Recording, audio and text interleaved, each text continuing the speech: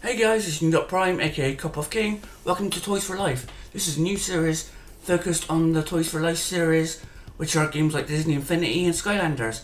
The idea is to show you game footage and toy footage.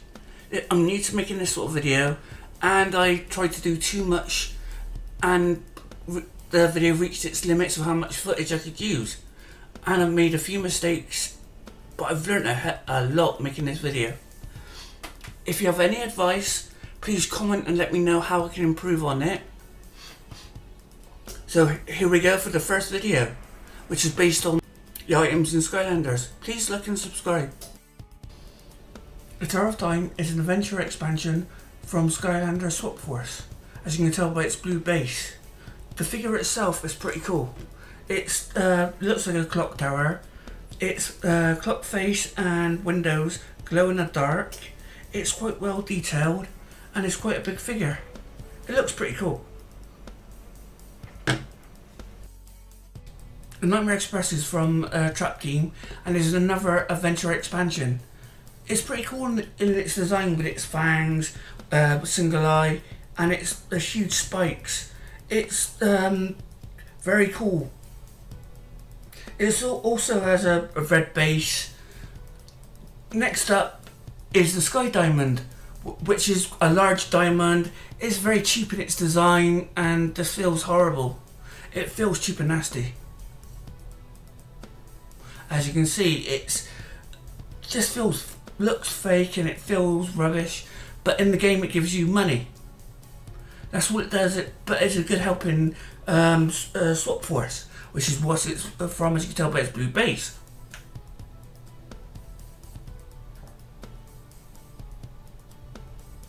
The cannon, also known as the dragon cannon, glows when it's put on onto the base. It looks very cool. The cannon is very detailed. It glows when it's put onto the base.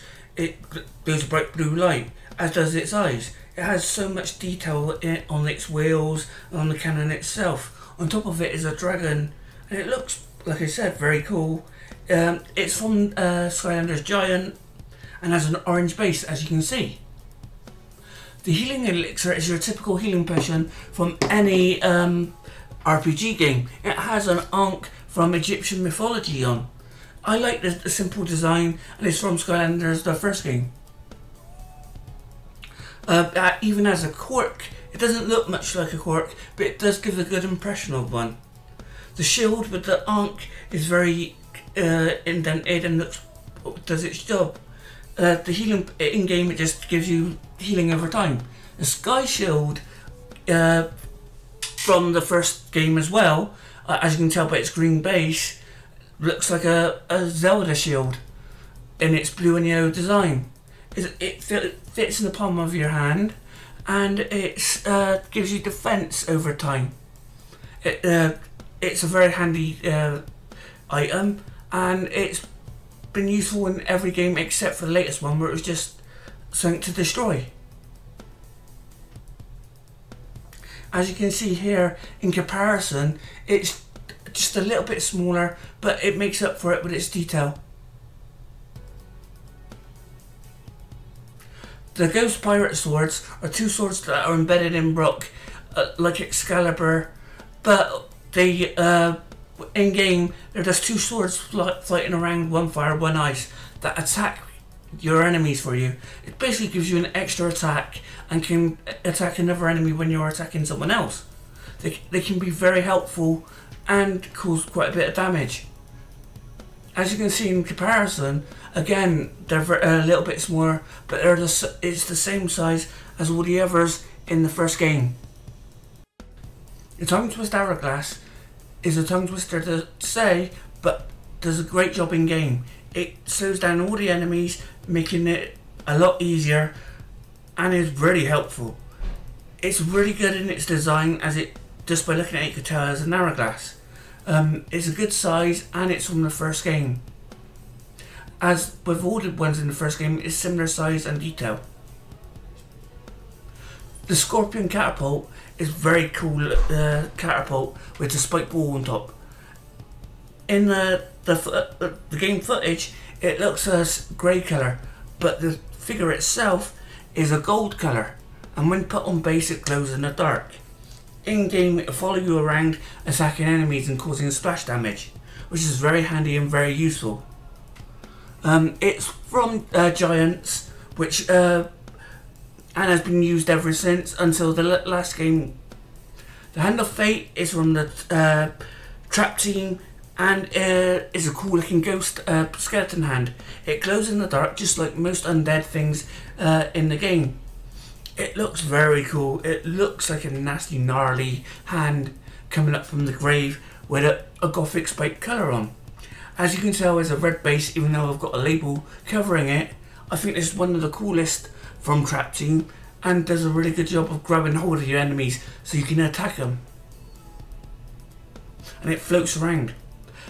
The Midnight Museum is an adventure expansion from Trap Team, and it's a very cool level, and in its design it has a very Aztec feel to it.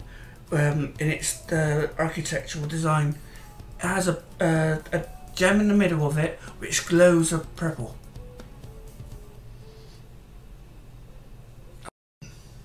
The battle hammer from Skylanders Swap Force looks like a combination of a gavel and a sort of a Viking-like hammer with its rune on top. In game, it attacks enemies, smashing them as a hammer would. It looks very cool and is a good size.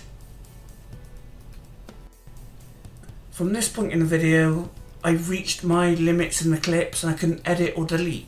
As you'll probably notice, I'm either going to fill in the gaps or leave a bit of space, emptiness. Next up you get the water trap, which is obviously based on the native Indian totem poles. They hold the water enemies like Gulper. As you can see here, this is what the animation of when it's used and what happens when you capture someone. It's a clear blue plastic, which you can see in the picture. It fits in the palm of your hand. It's quite light, but it's a solid see-through plastic. You can see the thing inside. Chip. Next up you get the nature trap, which is a big hammer. This one's quite heavy and bulky. It feels and looks like a hammer. As you can see, this is the animation you get when you capture a villain like Sheep Creek. It's used to capture nature villains. Again, it's see-through plastic and you can see the chip inside. Thanks for watching this, guys. Hope you enjoy. Please like and subscribe. If you have anything you want to see or anything you want to know about the items I've shown, please like and subscribe and comment.